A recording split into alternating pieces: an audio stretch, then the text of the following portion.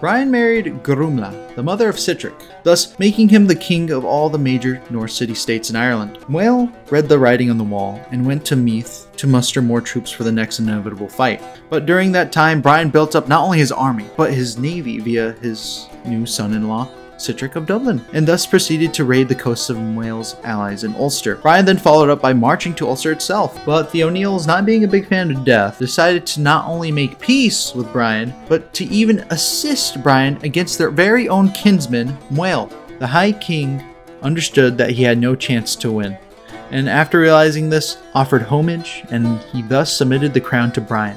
In the year of our Lord 1004, Brian marched north to Ulster to receive formal homage from the O'Neills. At first they resisted, but once Brian got approval from the church itself, Ulster was his to take.